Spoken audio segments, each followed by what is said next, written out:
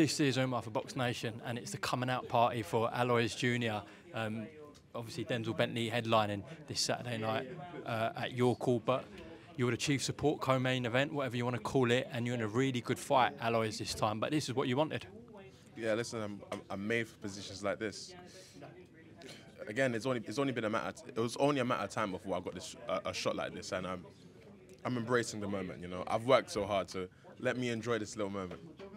Everyone on the British scene, in terms of people inside of boxing, have been talking about you know how devastating you are. Ben Davison's gone on record, said you're the hardest puncher that he's taken on the mitts. He's had Tyson Fury, Anthony Joshua, Moses Italma, Fabio Wardley. I can go on and on and on. You're just a cruiserweight at this point, potentially going to move to heavyweight one day. But yeah, it's exciting times. Get on the train, the hype train for Aloys Jr. Yeah, all the people that don't know me, just check me out. Watch on Saturday, and guys, man, I'm gonna perform.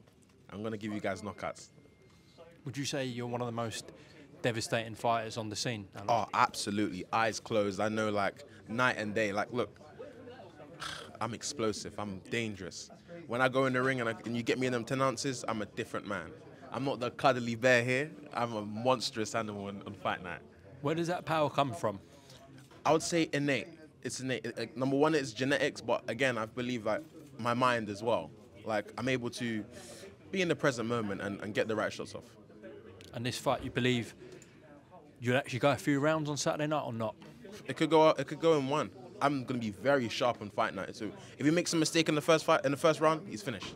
But it may go longer. It may go longer.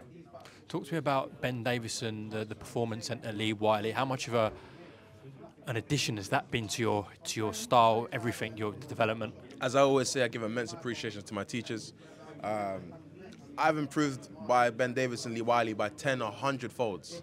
They do an amazing job with myself, and I'm very thankful, very, very thankful. Just out of interest, do you train same time around Anthony Joshua or not? Yeah. What's that been like? Amazing, man. It's been surreal. I used to look up, I still do look up to Anthony Joshua. As a kid, I used to watch his fights. I used to watch his stay humble, stay ready, and it feels surreal. I'm training with the man. I'm able to ask him questions. I'm able to contact him whenever I deem to. So again, it feels surreal. Can you reveal one bit of advice he's given you that's really stuck with you? He said something like this.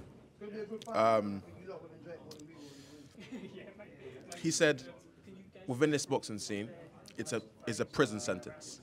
For 10 years, give your complete, utter focus to the sport, and later on you can chill.